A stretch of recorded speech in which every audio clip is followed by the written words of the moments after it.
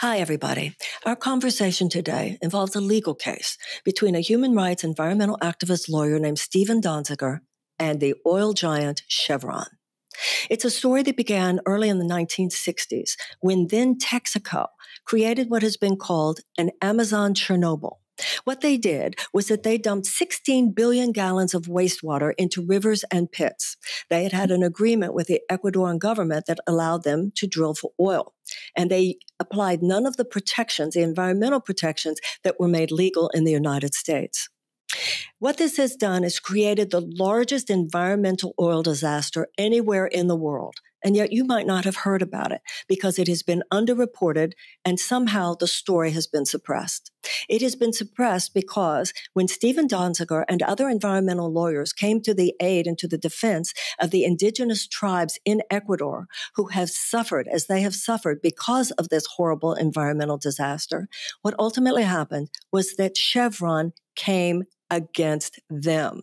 And Chevron is now doing everything they can and have been doing so to destroy the career of this man in order to have a chilling effect on the environmental movement, on any journalists, any activists, or any lawyers who in any way will try to defend the people of Latin America or anywhere else for that matter, who have been harmed by the activities of these oil companies. The story is important. My first guest today is Paul Paz Emino, who is the Associate Director of Amazon Watch. These were his words. It should be nothing short of terrifying for any activist challenging corporate power and the oil industry in the United States. Chevron has made it clear there is no amount of money that's too much to spend on this case. They will stop at nothing. They will stop at nothing, not to clean up the disaster, but instead to demonize and destroy anyone who tries to hold them accountable. Hi, my first guest today is Paul Paz Emino, and he's the Associate Director of Amazon Watch. And I have invited Paul to give us a kind of thumbnail sketch. What has happened here? Paul, first of all, thank you so much for being here with us. Thank you. It's a pleasure to be here. Thank you. You know, Paul, many people know the story of Steven Donziger and this drama with Chevron, but many people don't. And I think it's such an important story. It's a very painful one, but it in many ways embodies some of the worst dysfunctions of how corporate America operates these days and has been operating for a long time. And in addition, of course, the story goes on to show how conspiratorial our own criminal justice system is sometimes with those forces. So would you please give us a sketch of what happened here, going all the way back to the 1960s and Texaco? I'd really appreciate it. So just tell everybody what happened here. Sure, absolutely. It's kind of still shocking to me working on this case now with Amazon Watch for over 13 years, how many people don't know the history of the largest oil-related catastrophe in the world. And Texaco was the first company to drill for oil in the Amazon, setting a terrible precedent. The company went to Ecuador in the 60s, a very U.S. and oil-friendly government basically gave them permission to do whatever they wanted. And they deliberately poisoned the drinking water of tens of thousands of people over the course of decades because they could get away with it.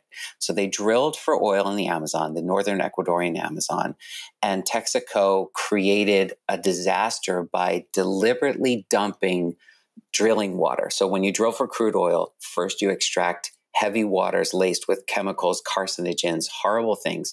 The practice in the United States by law had been for many years that those waters need to be contained in a tank and then re-injected into the earth. But there was no such law at Ecuador at the time because no one had operated there yet. So Texaco decided that they could save about $3 a barrel by dumping this toxic waste into the Amazon. They dug pits in the earth. They didn't even line them with anything. They put a system of gooseneck pipes to allow the rain from, obviously we're talking about the rainforest, the rain would go into these pits and then leach out into the drinking water of indigenous communities and other people through almost 1,000 pits of toxic waste. And then when their consortium ended in the 90s, Texaco left. They left almost 1,000 of these pits. They signed a corrupt deal with the government of Ecuador to spend $40,000 to essentially push dirt over a portion of those pits, washed their hands of it, said they were done, and never went back. Now, the indigenous communities and other farmer communities sued Texaco in New York.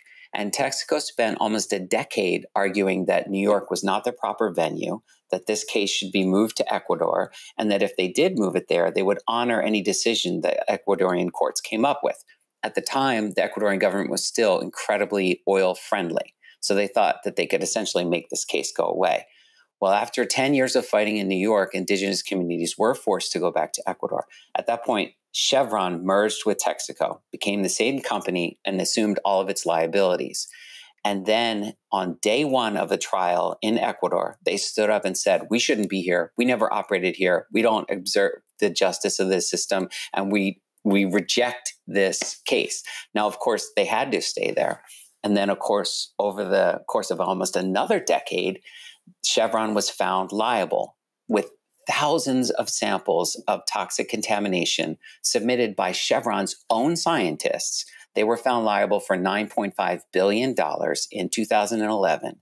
It's the largest case in the history of Ecuador. And it was the first time indigenous and farmer communities successfully sued an oil company on their own and won. And then, of course, what Chevron did from that point forward was say, we're not going to respect this, even though they had said they would in New York. We're not going to pay. We pulled our assets out. And then, this is what's scary for everybody else looking at this case, they turned around and sued the very people that they had poisoned and their lawyers, and dragged everyone else into the case that they could. Environmental organizations, journalists, bloggers, shareholders, and launched a massive scorched earth retaliation campaign funded by almost billions of dollars, 60 law firms. And they tried to say Chevron was the victim. The whole case was a conspiracy, and they should never have to clean up. And the problem is the government of Ecuador's. Now, during the course of this, they have specifically targeted Steven Donziger, the lead lawyer in this case. And they essentially have shown that because they knew they couldn't win on the merits, and in fact, when the contamination was looked at, they lost, they've tried to do everything they could to not talk about what happened in Ecuador and make this a case about corruption and try to build a narrative that it's a greedy New York lawyer who's just trying to get rich. Meanwhile, the contamination and the evidence of their acts remains in Ecuador to this day, still poisoning the drinking water of these people to this very day. It's there for everyone to see. And the tragedy of this is that Chevron has been able to drag it out for almost 25 years while people continue to suffer at their contamination. Contamination, which, remember, they admitted to deliberately creating in the first place. They don't deny that they dumped this. They don't deny that they operated. They simply say, we don't want to be the ones to pay to clean it up, and somebody else should do it. There are so many layers to this story, including the fact that they felt they could get away with it because it was poor indigenous tribes in Latin America. During the first presidential debate, I remember turning around and saying, well, I haven't heard you guys say anything about American foreign policy in Latin America. And it was kind of fun where I stood watching two U.S. senators kind of jump and look at each other like, do you believe she said that? And I think that there is more and more of a consciousness about the terrible, terrible wrongs that have been done in the name of American corporations and by American corporations, particularly in Latin America, that people are awakening up to. Now, when you talk about the horrible consequences, one has to do, of course, with the water, and one has to do with the health of the people. Can you talk to us about that? Yeah, I mean, imagine having carcinogens put into your drinking water for decades. Children born with birth defects, spontaneous miscarriages. Over 1,000 people have died of cancer. Scientific records show that the level of cancer, the rate of cancer in this region is so much higher than any other part of Ecuador. And we're talking about what used to be pristine Amazon rainforest. In fact, this is not far from the most biodiverse part of the entire Amazon, Yasuni National Park. Ecuador is a treasure of beauty, indigenous communities, and biodiversity. And the destruction that has been wreaked upon the people live there has devastated and actually wiped out two entire indigenous ethnicities. The ones that remain are coping with the fallout of this, and other communities are looking at the devastation there and trying to prevent oil drilling in their area. It's very similar to what happened in Peru. Occidental Petroleum did something similar there. Amazon Watch has been working with communities in all of these areas to prevent new oil companies from coming in and to push for actual accountability for these cases. And you're very, very right that U.S. companies and the approach of Chevron has been so laced with environmental racism. It's shocking. They have dismissed the Ecuadorian people. They have dismissed their entire country. Every judge has been called corrupt. The U.S. judge that works with Chevron, and I say worked with because he was clearly biased on behalf of this U.S. oil company, called the Ecuadorians so-called plaintiffs and refused to allow the evidence of Chevron's contamination to even be uttered in his courtroom. And the shock there is that, of course, the justice in this actual case is not something that Chevron is interested in seeing done. And that's what's really scary for the climate movement, for environmental justice, for those fighting environmental racism, because when an oil company can orchestrate the situation in such a way that the actual acts of destruction aren't part of the judicial proceedings, they can again essentially get away with anything.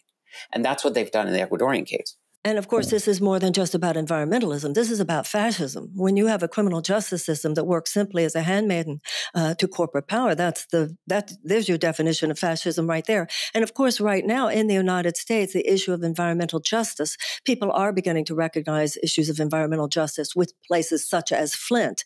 But what people are recognizing now is that this started in other countries a long time before we started seeing these kinds of things here, or at least recognizing that these kinds of things were happening here. Now, Steven Donziger, as you said, was the lead lawyer all the way back then. Do you know when he started? I'll ask him this, but when did he start working with the Ecuadorians? In the early 90s, when Texaco first left, he went to Ecuador. I believe he was a journalist in Latin America. And so he's been involved since the beginning of the Texaco lawsuit in New York. So Chevron has about a $228 billion market capitalization. They could easily go clean up this thing. And they have spent $2 billion on it. So you said the original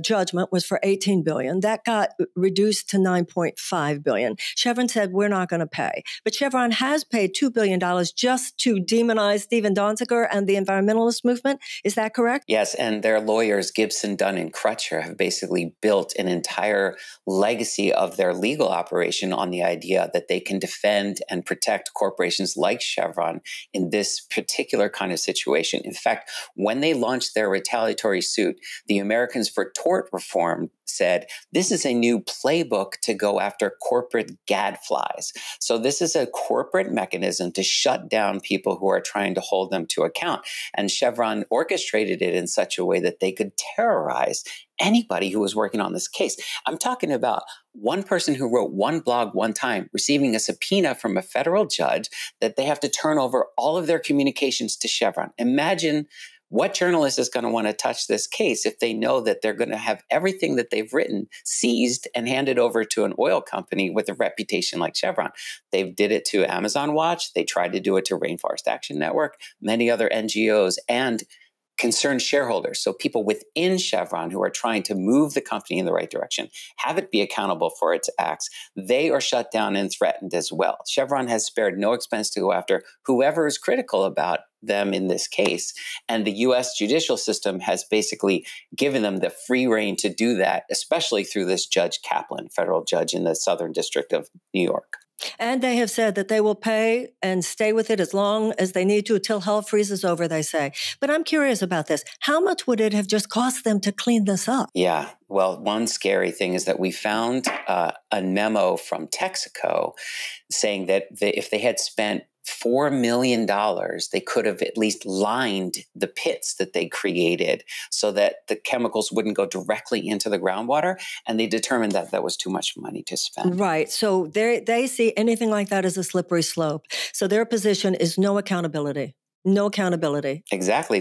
They knew what they were doing from the very outset. And we have interviewed former employees for Texaco who said, we were told to just spill this stuff into the drinking water. And we felt terrible because we knew that these communities were living off it. But if we didn't do what we were told, we would be fired. Texaco knew what they were doing. You know, there's so many things when you look at issues of racism here in the United States. There's a lot of atoning going on. A lot of companies saying, we realize that this company did things decades ago that were wrong, and we want to make it right now. That's what we need to develop. That's what we need to develop is the consciousness where a company like Chevron would say, we understand that what Texaco did in the 1960s was wrong.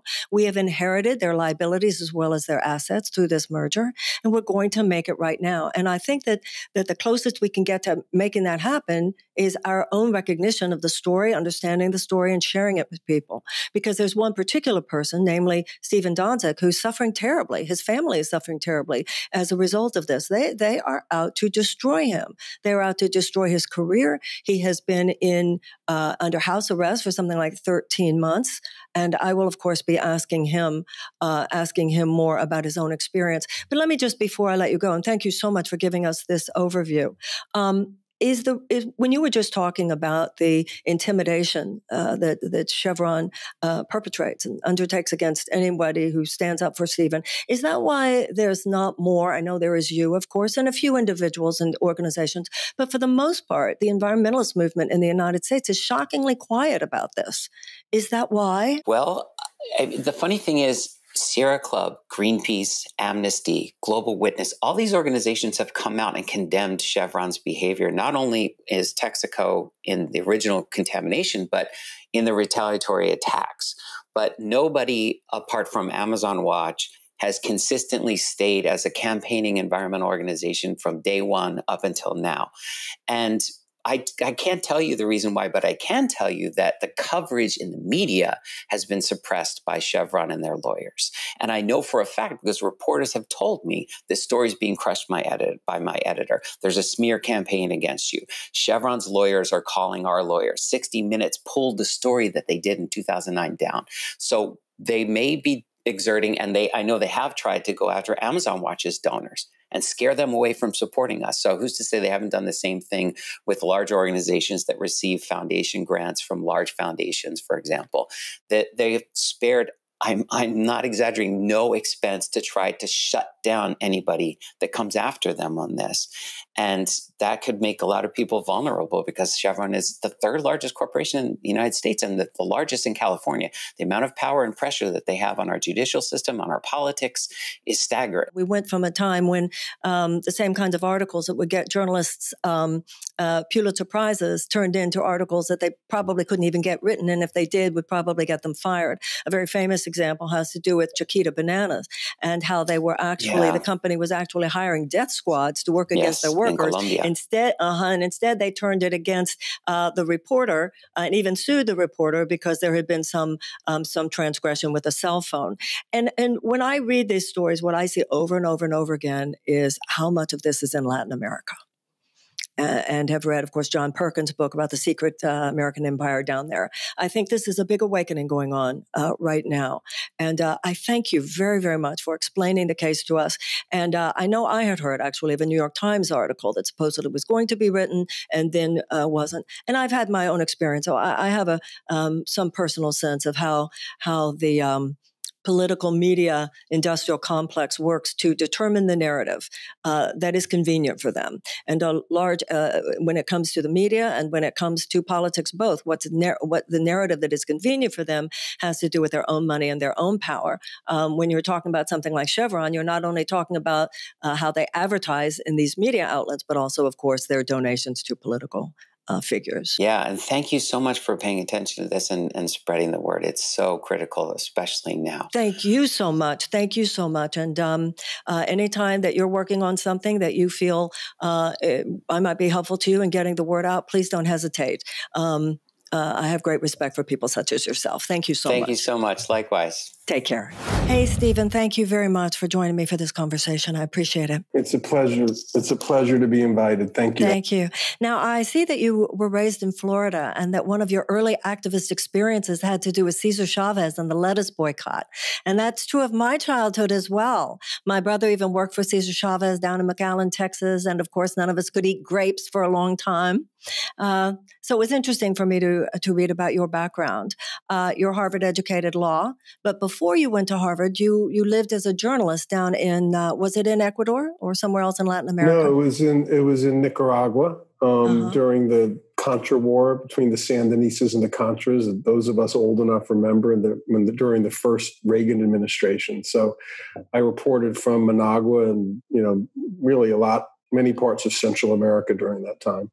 And then when did you first find out about what was going on in Ecuador and the Texaco dump? My experience as a reporter in Central America, I had a lot of interest in Latin America. So when I got out of law school, I had an opportunity to travel to Ecuador with some other lawyers who had heard about this awful pollution problem, to really investigate it and to explore the possibility of trying to do something about it for the people who live there.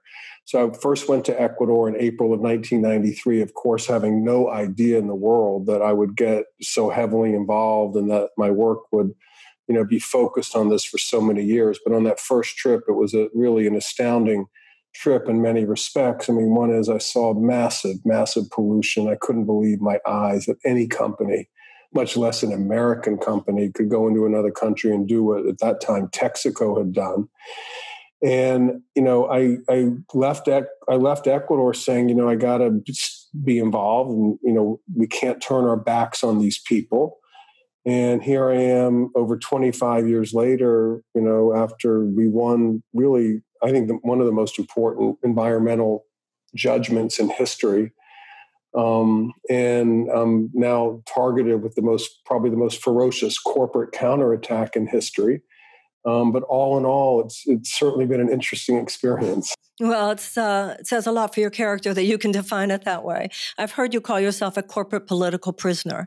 And one of the reasons your story is so important is because that's exactly what you are. And there is a pattern here. You are one of the most egregious examples of this pattern. But the pattern itself is terrifying for American democracy, as well as for what it has done to your life. And of course, for what all of this did to the life of the indigenous people down in Ecuador. So in the 1990s, when you as a young environmental lawyer said, I'm going to take on Chevron, did you have any idea in your mind that the system of justice that you had been educated in, you were a Harvard-educated lawyer, did it ever occur to you in the 1990s that they might come after you personally, Steven?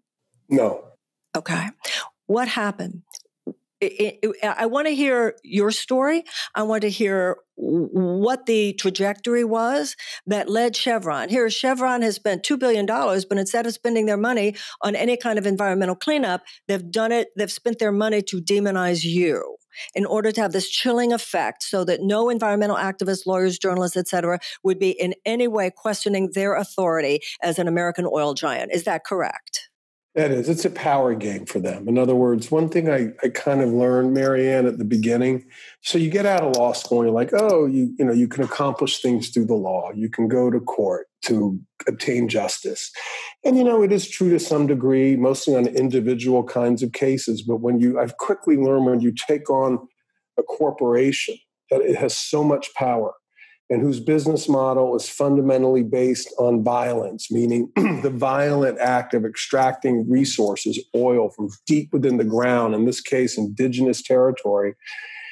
They have so much money and power, and they fight so hard that even a little peep of some group of people holding them accountable often prompts massive litigation, personal demonization, and counterattacks. And I learned pretty quickly that Chevron we looked at the legal system differently. I looked at the legal system as a lawyer, as a place my clients could go to maybe obtain justice. Chevron kind of looked at the legal system as just one little piece on a much larger chessboard of a power game. Like Chevron played at a governmental level. They, manipulate governments. Oil companies pay off government officials. What goes on in court is something they sort of feel like they can control to the extent they can, and they can overwhelm judges and courts with resources and lawyers. And they use courts as another way to try to intimidate, whereas we saw courts as a place we could get justice. And that dynamic, that fundamental difference has lasted to this day. I mean, I think they abuse their power.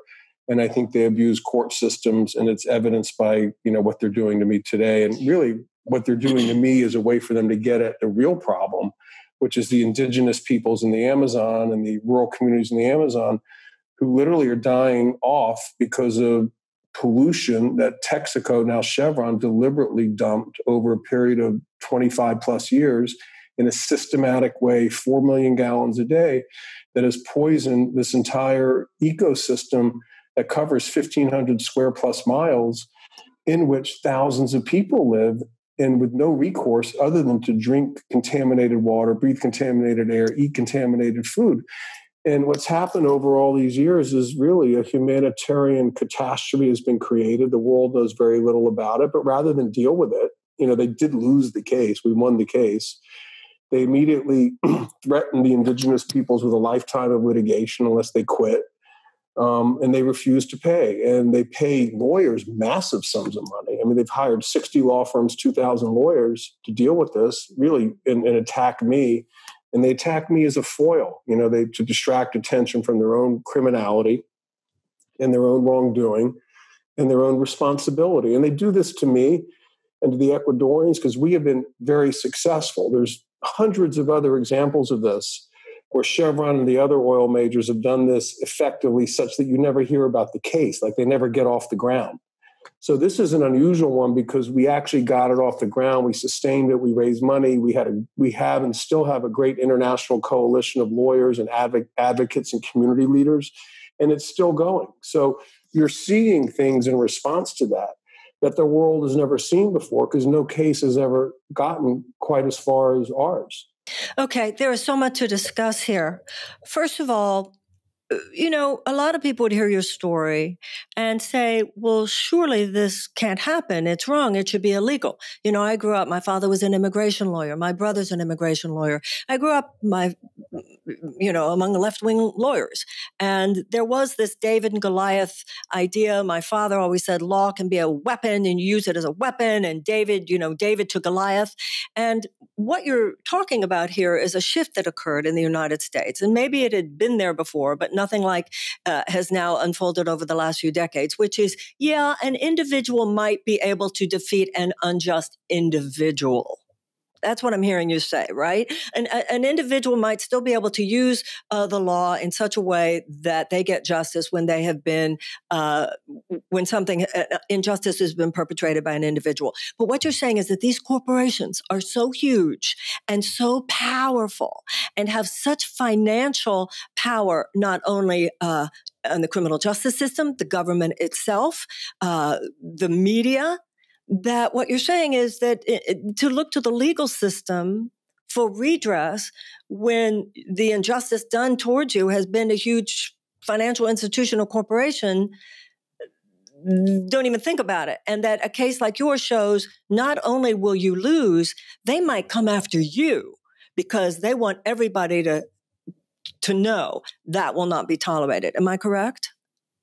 You are largely correct. I mean, basically, they're trying to come after me not only to protect Chevron and the Chevrons of the world, but to send a message of intimidation, is my view, to anyone who would even think about doing this work. I mean, think about all the young lawyers in the top law schools and any law school in America. It's like, wow, I'd love to get into environmental justice. I mean, this is one of the most, if not the most pressing issues of the day, right? Climate change, survival of the planet.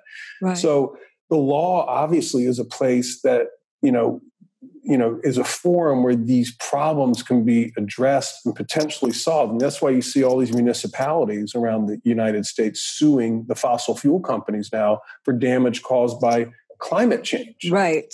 So I'll tie it to this. I mean, what we're watching now in the United States, first of all, I think there's a great underappreciation by environmental activists and political thinkers about the importance of courts to achieving social justice aims, because you can do lots of things politically. And then as we're watching now with the rushing through of the new Supreme Court nominee, Amy Coney Barrett, like the corporate right has their eye on the one unelected branch of our government.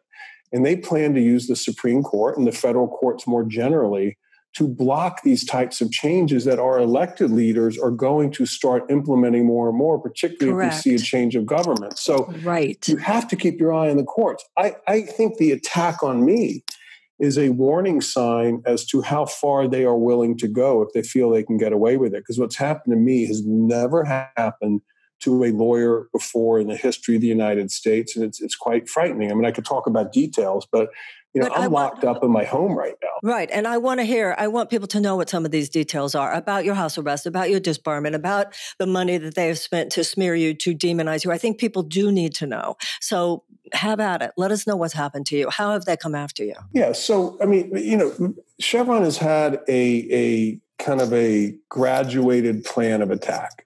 First they threatened me and they thought I could maybe go away. But their goal is to get me to quit working on the case and disappear.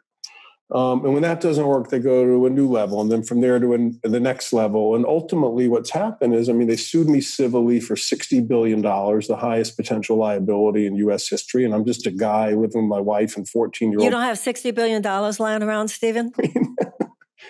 Try coming home to your spouse, when you say, hey, how did you we have $60 billion. You say, well, I just got sued for how much? I said $60 billion. You have to laugh.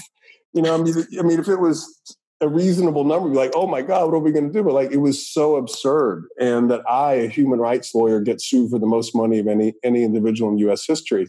But they're fundamentally cowards deep down, in my opinion. So they dropped all the money damages claims on the eve of this retaliation trial that was held before a judge here in New York who was a former tobacco lawyer who denied me a jury, let Chevron put in what I believe is false evidence. They paid a guy a bunch of money to come in and claim I bribed the judge in Ecuador.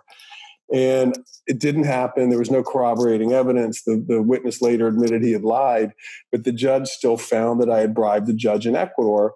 So that became a judicial fact. And then post-trial, they tried to attack me financially, as we were litigating the case in other countries. And they got this judge, who I think is very biased against me, to impose literally millions and millions of dollars of fines on me and court costs, ordering me to repay Chevron for their legal fees. They make $250 billion a year, and I make virtually no money.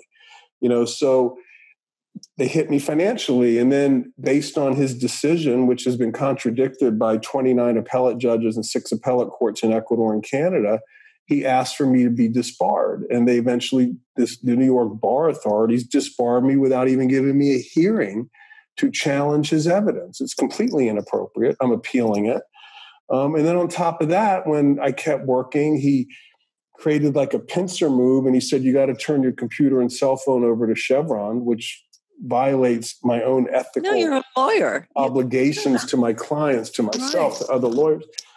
And when I appealed that, I didn't say I'm not going to do it. I said I need to get appellate review of this before I do it, because this seems brazenly illegal. And if I do it, the damage it will cause will never be able to be remediated if I win on appeal.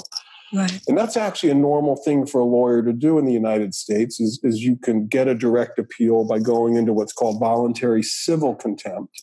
And I asked him to do that so I could get an appeal, and he did hold me in contempt. I appealed, and he then charged me criminally with the same conduct and had me locked up 15 months ago. He appointed another judge who's a member of the Federalist Society, which, is a whole thing with corporatist right wing, the organization to try to get right wingers on the judiciary. Chevron's a major donor of that, and she locked me up. There's never been a lawyer in U.S. history who's ever been held pre-trial for even a day on a criminal contempt charge. I'm the first one in 15 months. I want everybody to understand that means house arrest. You've been under house arrest. Yeah, I've been in house arrest. I have an ankle bracelet on my ankle. With an ankle bracelet.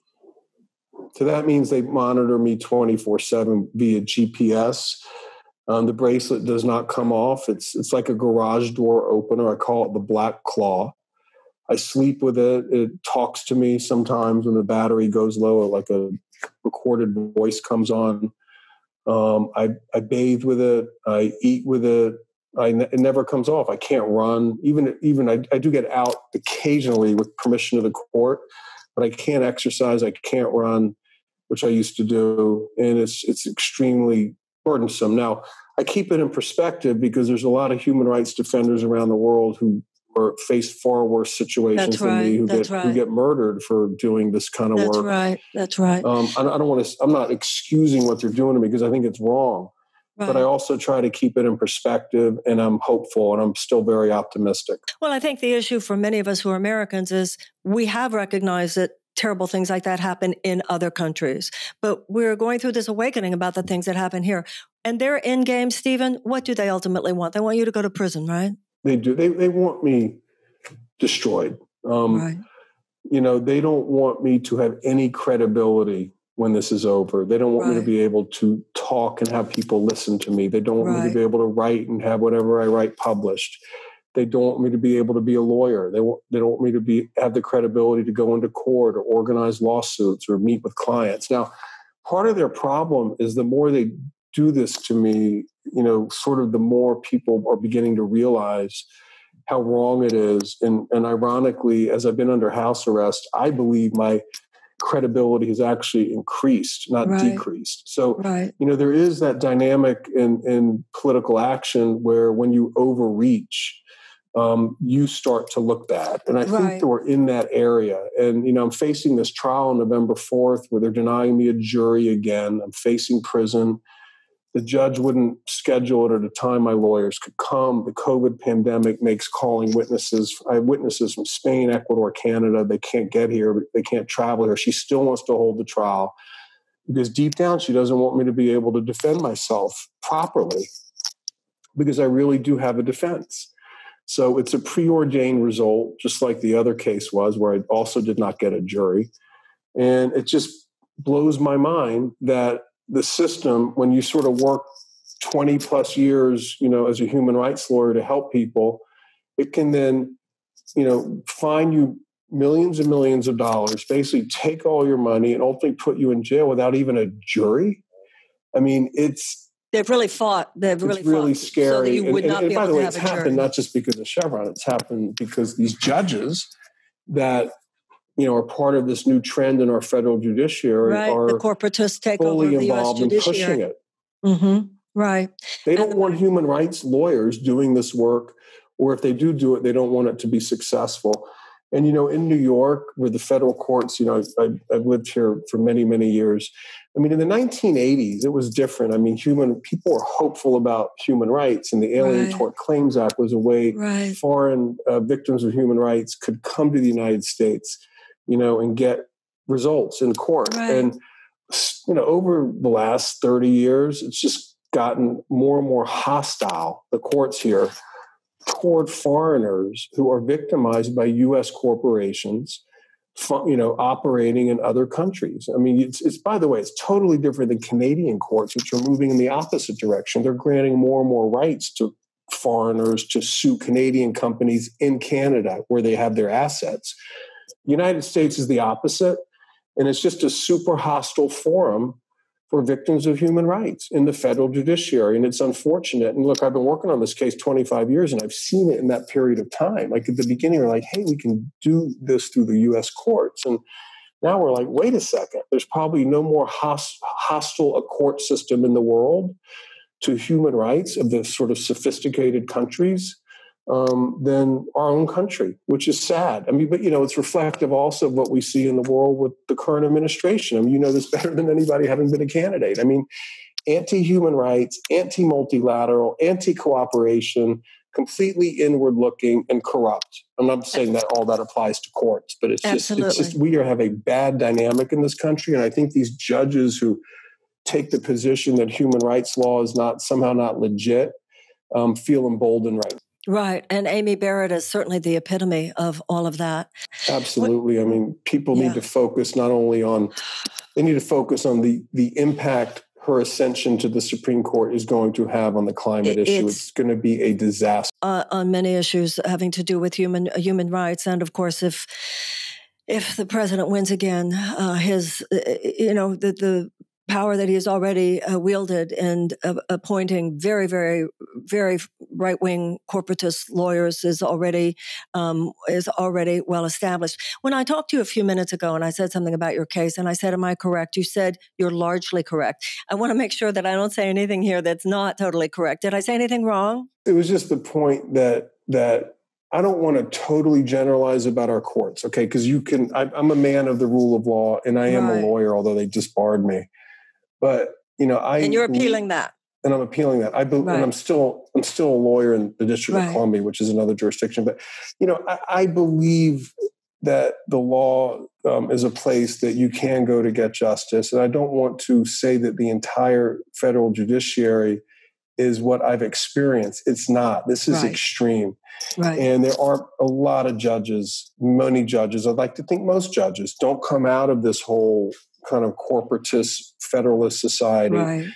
And they actually do try to do fair. But I will say that it's extremely hard in our federal courts to find, say, a human rights lawyer who's a judge, or a former defense lawyer. Almost all the judges come out of the corporate world or the government, national security, or prosecution worlds. Someone like Thurgood Marshall, I don't think Thurgood Marshall ever in today's world will be appointed to the Supreme Court. He's a civil rights lawyer. Exactly. When was the last time a civil rights lawyer was appointed to the U.S. Supreme Court? I mean, yeah, Ruth Bader Ginsburg, you could say, but who since? Right. Absolutely. Well, I'm so glad we circle back to that, because I know what you're saying is true, and I never really felt or thought otherwise. So if I indicated otherise, I'm so sorry, and I'm so glad that got corrected. But you nailed it for the most part. No, but I get what you're saying too. Yeah. Absolutely. And I was very involved in a case in Michigan with a girl who was in prison who was given a 17 to 25-year prison sentence. All she had done, she had been offered, she was 16 years old or 17 at the time, and her sister's boyfriend, I think, had offered her $50 to drive the car in a marijuana sale. And she knew nothing else about anything else. A murder was committed. She was very, very unfairly convicted. She had nothing to do with it. There was a forced confession. It was so horrible. And it took quite a few years, but finally Governor Granholm did commute her sentence. And what I saw was how many judges tried to come to her defense, how many judges wrote letters, how many judges said this is egregiously wrong. So I've seen that in many cases where the judges are pulling their hair out as much as anyone else is. And of course, with all those mandatory sentences, when all of that started happening and judges couldn't apply their own wisdom and their own judicial discretion anymore. So I do not see the individual judges as themselves the problem. So thank you very, very much for that. In an individual case of injustice, there's often a lot of compassion. Not always, and actually often not. But when it comes to really dealing with a multi-billion-dollar judgment against a powerful U.S. company, it's a whole different ballgame. You meet a level of resistance that you don't meet in those other cases, is my experience. And what you've pointed out about your own judge and the Federalist Society, and these we talk about the intersectionality of poverty and dysfunction. There's an intersectionality here between these corporatist forces, and we know all this now. We know about the dark money. We know about what's happened, and it's been happening for decades. And here they get the judiciary, here they get the think tanks, here they get the political figures. And it's, of course, it's all climax with this particular president and this particular election. But it's very important when people know about cases like yours, they see what actually happens to human beings. Not only the human beings, the indigenous tribes in the Ecuador who've had this horrible thing perpetrated against them, not only what has happened to the earth, but also what happens in too many cases to people such as yourself who try to stand up for justice and try to push back. Now, I read that the maximum sentence in a case like yours would be 6 months in prison. Is that correct? Yeah, that's true. If you don't give a jury, the maximum is 6 months. Right. And you have a Zoom trial on November 4th, right? That's the schedule. But no jury, even though you have tried very hard to get a jury trial. And I can't get my lawyer there because he can't do the case until December 7th. And we told the judge that in August. And, she still scheduled it originally for Election Day when I think they thought nobody would be watching. Then she switched it to the day after Election Day. And knowing my lead lawyer can't get there, there's a massive amount of work. And, I can't mount a defense properly. How can we help you, Steven?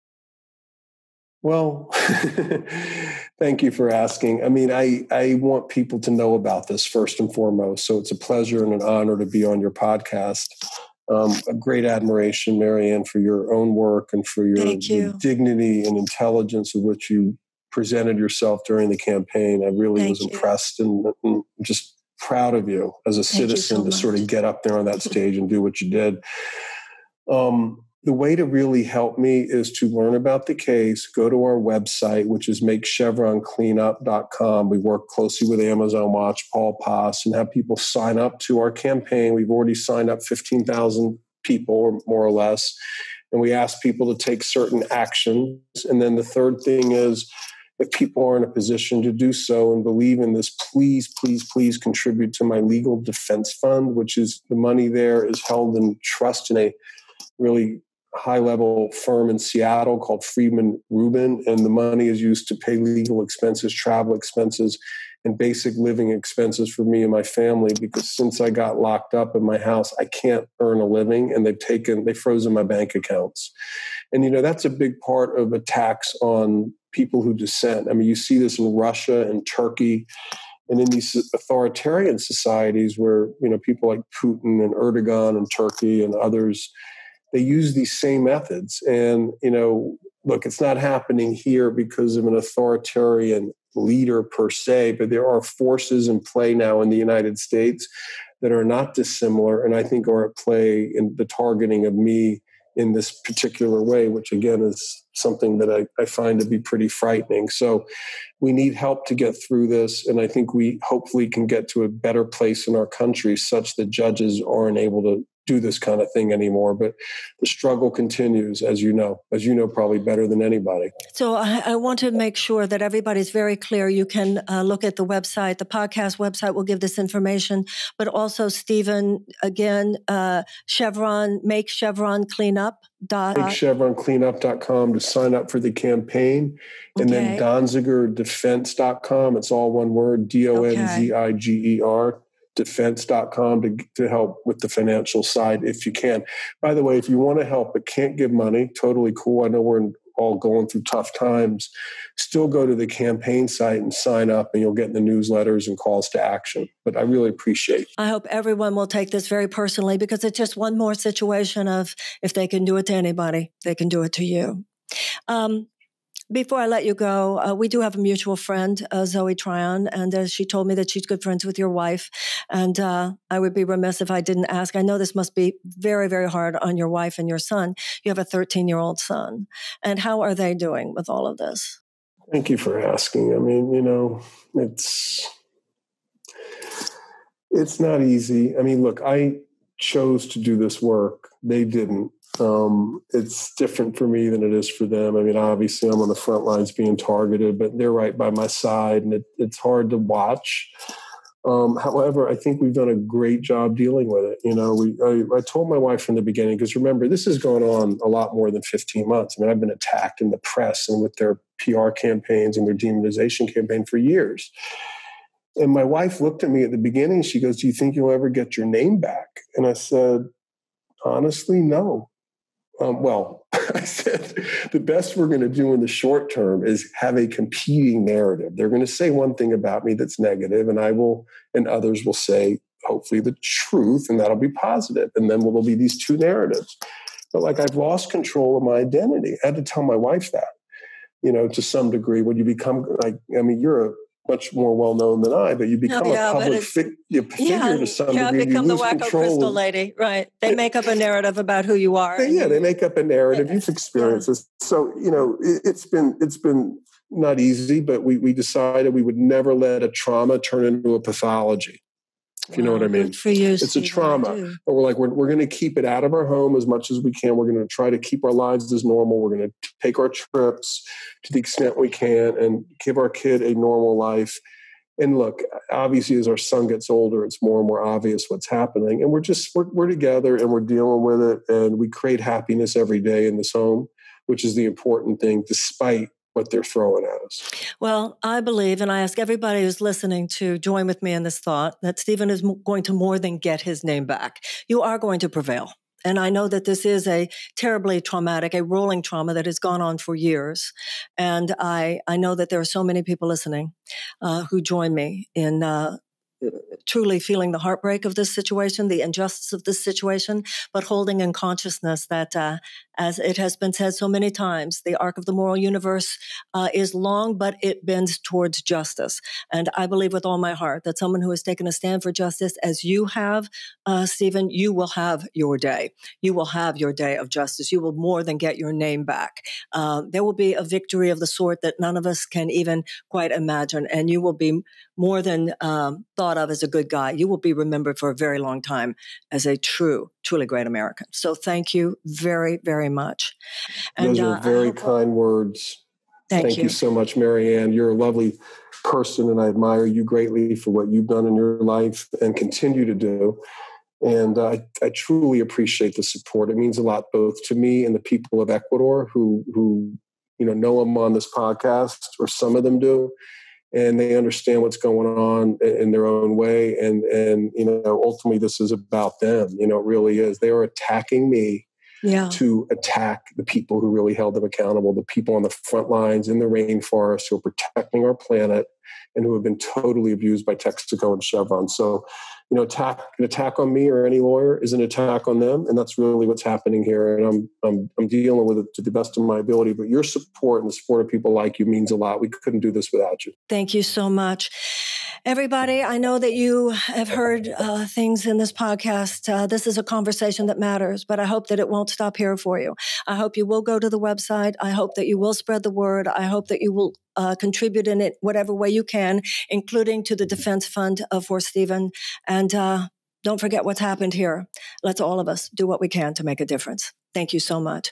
God bless you, Stephen. Okay, I have another question here. And this is from Karen. Hi, Marianne. Thank you for your work in the spiritual author realm, as well as running for U.S. president and keeping us engaged in down-ballot progressive elections. Awesome. Cool. I'm a Black woman, and what I struggle with is a concern that not you, but many others are thinking the deep cancer in this country can be resolved with Biden and Kamala winning. I hope and pray they win. With their win, however, the work is not over. The salve is not ready to be placed in this country. We are in deeper turmoil as well as a deeper crisis of consciousness, as you have identified, of morality, of spirit, and of origin story. We cannot move forward until the deep wound of racism is acknowledged in all its truth, until we collectively grieve. Your reparations work and race-based forgiveness ceremonies are so important. Thank you. Thank you, Karen. Until we collectively acknowledge and admonish this duality of existence we so deeply play within. It's dangerous. It's harmful. And even with a blue Congress, a blue Senate, a blue executive office, the deep wound, which you often address in your book of Politics of Love and other teachings, must be acknowledged, seen, and healed. There are so many systems built on this racial duality, and it is truly destroying this country and this world. Can white identified people get together, acknowledge their part in this, and be healed so the world may be healed together? I am a victim of child molestation.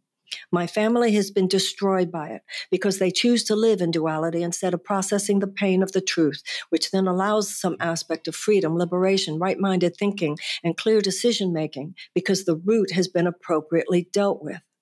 Our country has never dealt with the root. Until this happens, systems this country creates will have deep difficulty, including this democracy. Black, African diaspora people live with awareness of this duality, with deep, deep awareness of the power of this cancer to destroy and end beautifully intended creations, including this democracy. We each need healing. This country truly needs facilitators to help manage our ability to be with our whole selves as a nation. And that includes our racism and the horrors it daily inflicts upon brothers and sisters, mothers and daughters, neighbors and friends without turning away, without hoping someone else will deal with it, without acknowledging that it is the Buddha, the Christ, the Muslim, the Hebrew, the human in me who must stand up and right the wrongs of this duality, this covertly and overtly racist system wherever and whenever it shows up. Amen. Thank you for listening. I don't know if this can be condensed into question or comment, but it aligns with your central teachings and belief, I think. And I hope you can carry the message if you feel guided to, like a bird, so we can all be healed and safe and healthy in this world. Thank you. Many blessings to you and yours. Karen. Oh, Karen, thank you so much for that very profound letter. And as you know, I have a lot of things to say.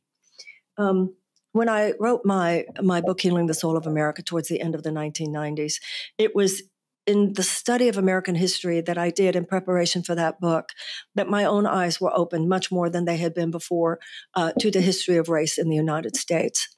And what I have come to believe, and this was only confirmed for me in my political run this year. It's not my experience that the average American is a racist, but it is my experience that the average American is deeply undereducated and underinformed about the history of race in the United States. When I would, on my campaign, go into, this would happen with all white audiences in the whitest states. We're talking about places like New Hampshire, places like Iowa. And I would notice that if I would give people a 5-minute thumbnail sketch, they would start in one place regarding race, regarding racial disparities in criminal sentencing and economics, regarding reparations. And 5 or 10 minutes later, it's like they're in a completely different place because of how much simply had not been in their consciousness. I would start with 1619, that the first slave ships came over in 1619, that was followed by almost 250 years of slavery in this country, that it revved up in the early 1800s with the cotton industry, that when the Civil War was over, that there were, historians believe, between 4 and 5 million formerly enslaved people at that time. That they were promised for every former slave family of 4, they were promised 40 acres and a mule. In the vast majority of cases, this was not given. Even when it was given, most of the time it was taken back.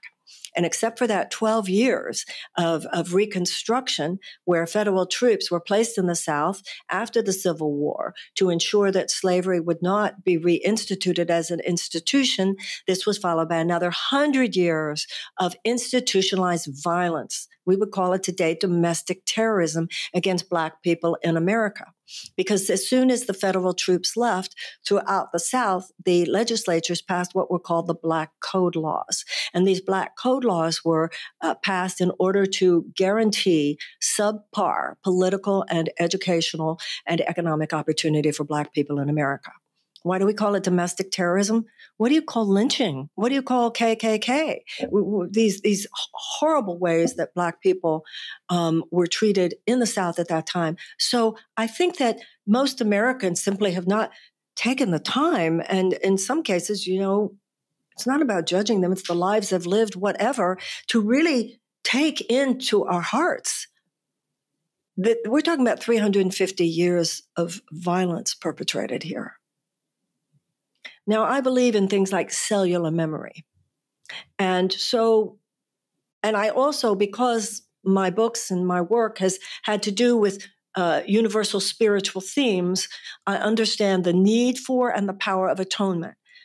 Catholics go to confession. Jews, the holiest day of the Jewish New Year is Yom Kippur, the Day of Atonement. People who go to Alcoholics Anonymous know that you have to admit the exact nature of your wrongs, of your character defects, and admit them and make amends.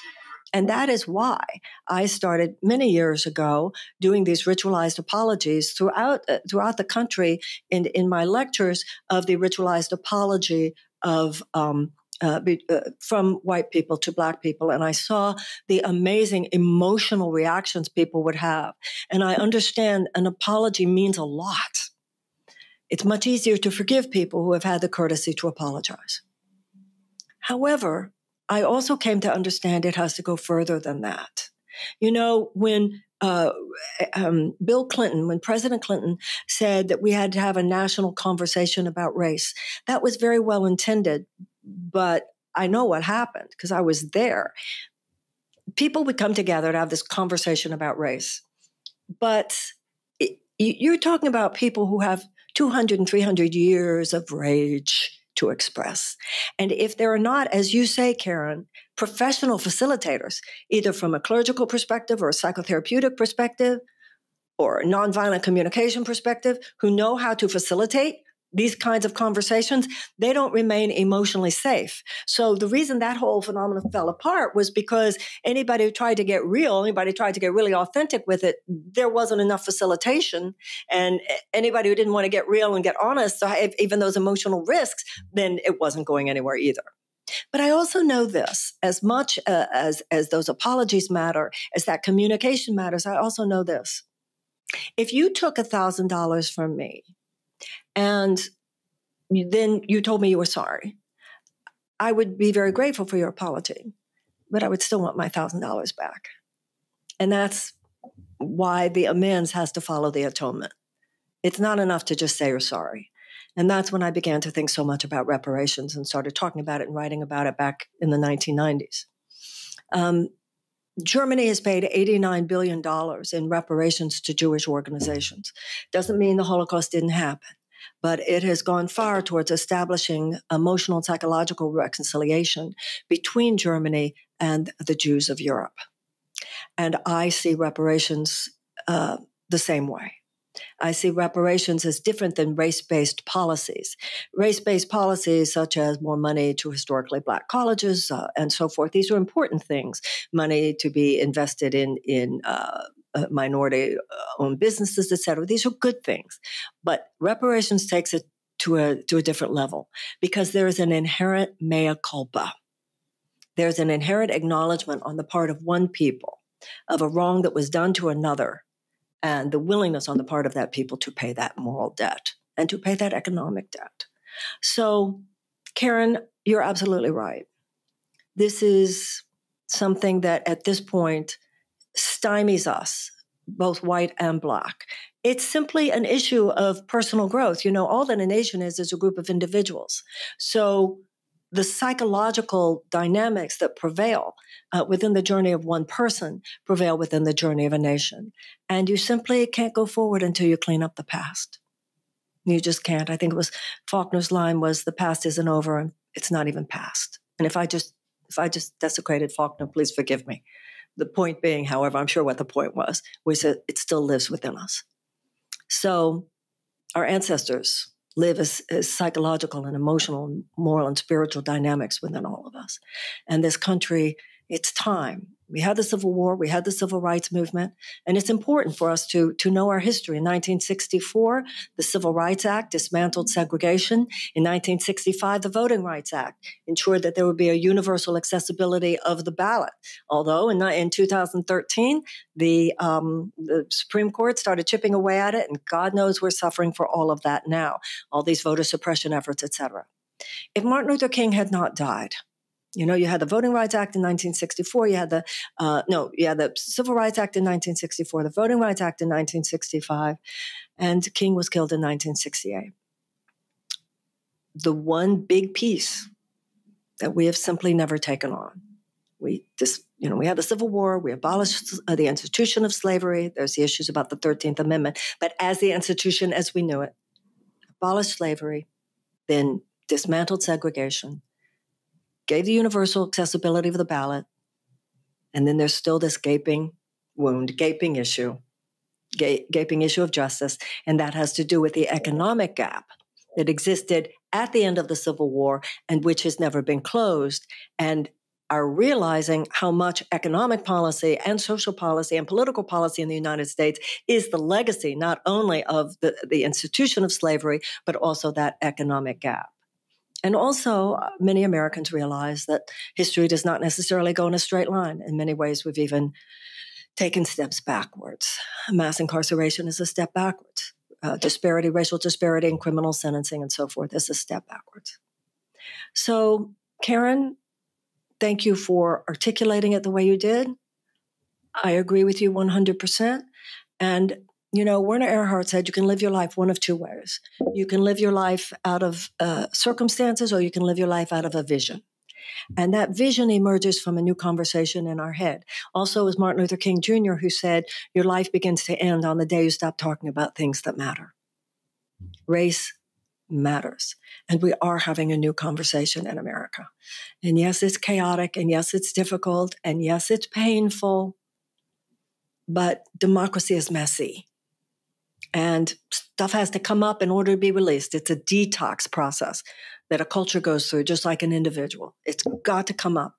The darkness has got to be brought to the light. So we have great ancestral figures to look to from the Civil War, both black and white. I don't want to just for any of us to forget what other generations before us have done in abolishing slavery and desegregating the American South and so forth. But it's our turn. It's our turn to take the next step. When Richard Nixon was elected president, the same year that Martin Luther King was killed, his domestic advisor, Daniel Patrick Moynihan, said, we've had so much of this drama around race and the war and stuff. And his suggestion to Nixon was that in race relations, their policy should be, quote unquote, benign neglect.